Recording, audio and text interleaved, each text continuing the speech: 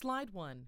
Welcome to Health Management Information Systems, Computerized Provider Order Entry. This is Lecture B.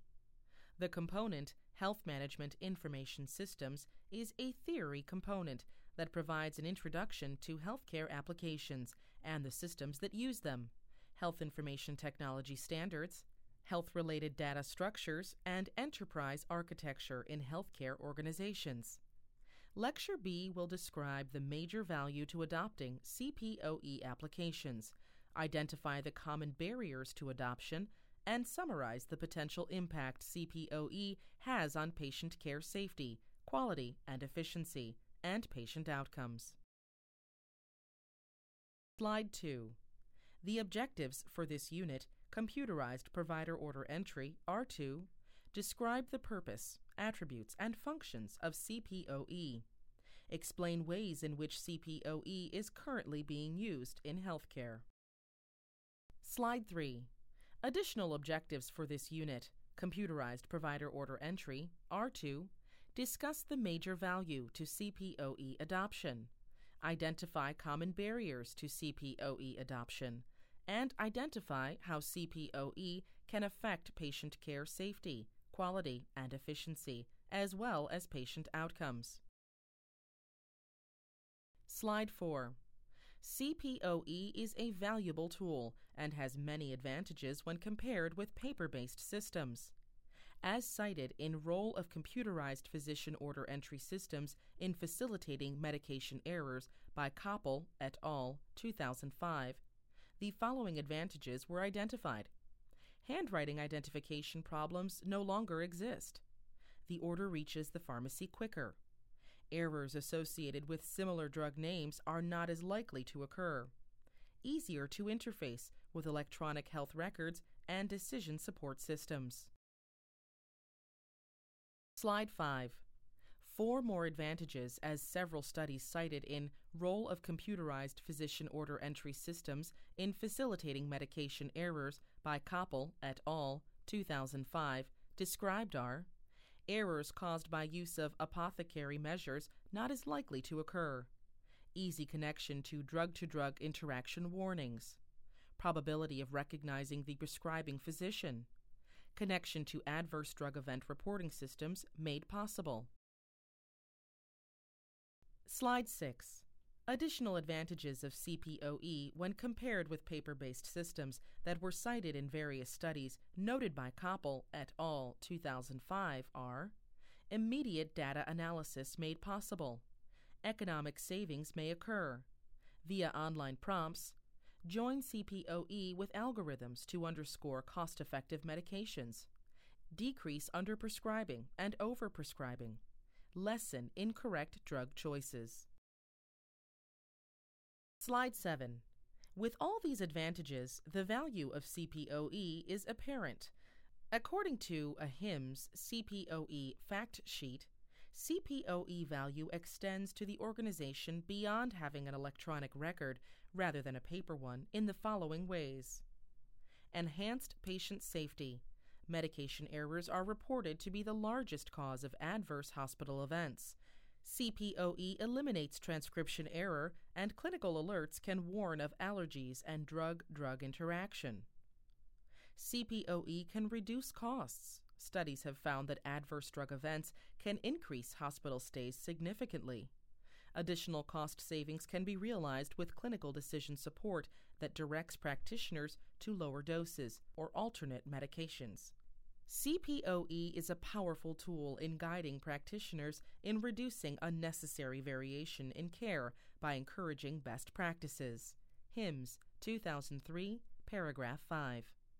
One of the NQF-endorsed safe practices, 2010, that has been demonstrated to be effective in reducing the occurrence of adverse healthcare events and improving healthcare safety is CPOE. Adverse drug events can increase hospital stays significantly, so any technology such as CPOE, which can reduce ADEs, can also reduce costs. Slide 8.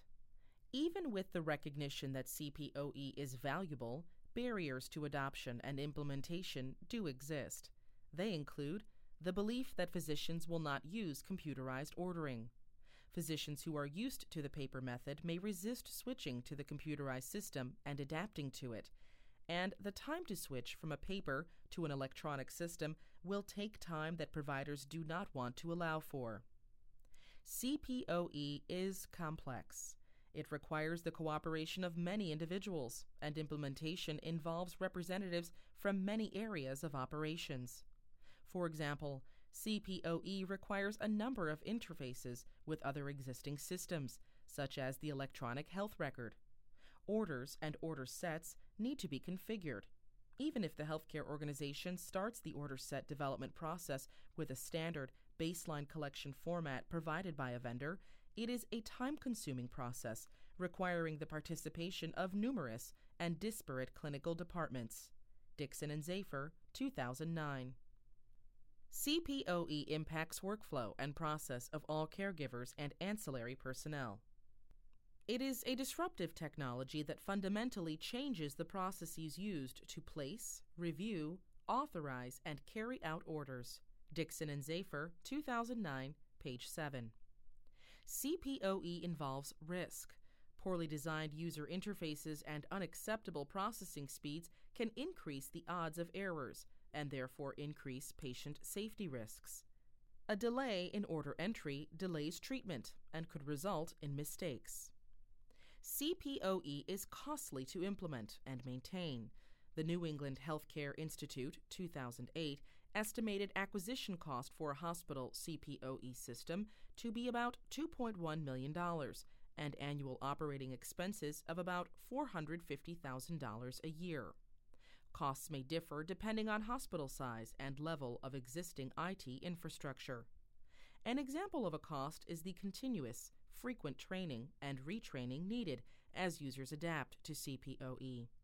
Another example is vendor support costs, including day-to-day costs of having staff to support the users.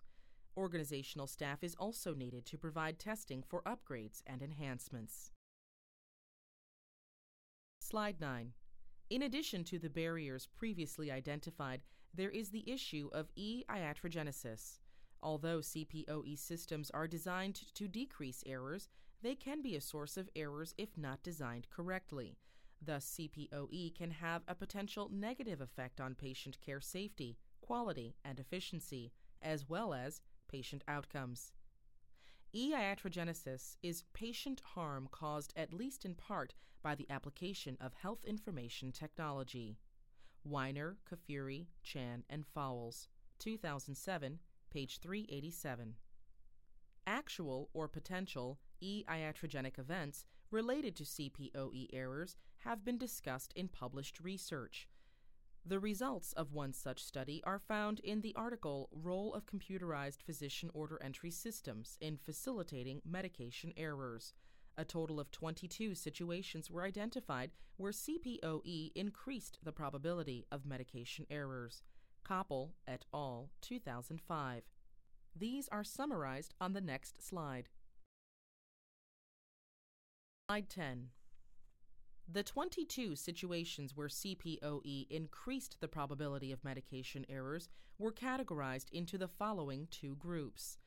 1. Information errors generated by fragmentation of data and failure to integrate the hospital's several computer and information systems. And 2. Human-machine interface flaws reflecting machine rules that do not correspond to work organization or usual behaviors. Koppel et al., 2005, page 1199. Examples of information errors are medication discontinuation failures, immediate order and give-as-needed medication discontinuation faults, antibiotic renewal failure, conflicting or duplicative medications. Koppel et al., 2005. Slide 11. Examples of human-machine interface flaws are wrong medication selection, loss of data, time, and focus when CPOE is non-functional, sending medications to wrong rooms when the computer system has shut down, late in-day orders lost for 24 hours, Role of charting difficulties in inaccurate and delayed medication administration. Inflexible ordering screens, incorrect medications. Koppel et al., 2005. Slide 12.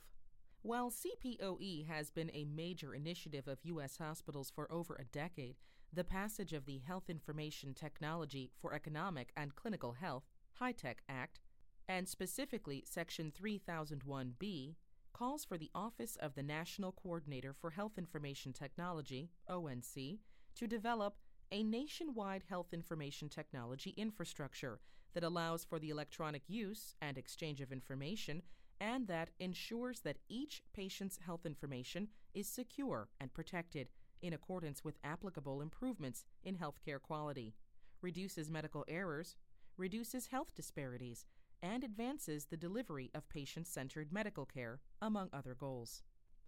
In support of the HITECH Act, to help meet the statutory requirements in the Medicare and Medicaid programs of the Electronic Health Record Incentive Program Final Rule, the Meaningful Use Core set of measures was expanded to include the use of CPOE in the fundamental elements with the goal to improve patient care. Slide 13. CPOE is considered to be a foundational element to many of the other objectives of meaningful use, including the exchange of information and clinical decision support. The Electronic Health Record Incentive Program Final Rule states for Stage 1, CPOE is included in the core set of measures. The Meaningful Use Core measure for eligible professionals, eligible hospitals, and critical access hospitals is use CPOE for medication orders directly entered by any licensed healthcare professional who can enter orders into the medical record per state, local, and professional guidelines. CMS 2010, page 44,370. Only medication orders are included. More than 30% of all unique patients with at least one medication in their medication list seen by the eligible professional or admitted to the eligible hospital's or critical care hospital's inpatient or emergency department during the EHR reporting period have at least one medication order entered using CPOE. The threshold for Stage 2 is 60%. In addition, for Stage 1, the transmission of the order is not included in the objective or the associated measure. The final rule also clarified which healthcare professional can enter orders using CPOE as any licensed healthcare professional per state, local, and professional guidelines. CMS 2010. Slide 14. CPOE can also have a potential positive effect on patient care safety, quality, and efficiency, as well as patient outcomes. Citing several studies, Dixon and Zafer noted when implemented together, CPOE systems and CDS can improve medication safety and quality of care and reduce costs of care. They can also improve compliance with provider guidelines, as well as the efficiency of hospital workflow. Dixon and Zafer, 2009, page 2. However, as mentioned previously, use of CPOE should not be executed by itself, as limited benefit may result from implementing an order entry system without coupling clinical decision support with it during the order entry process. Dixon and Zafer, 2009. Slide 15. CPOE can also have a positive impact on efficiency. Any reduction in the time it takes to render patient care can potentially reduce the amount of time in the hospital. CPOE is a powerful tool in guiding practitioners in reducing unnecessary variation in care by encouraging evidence-based practices. However, in order to optimize impact on efficiency, CPOE should be an integrated component of the clinical information system, which in turn is part of a larger integrated information technology infrastructure.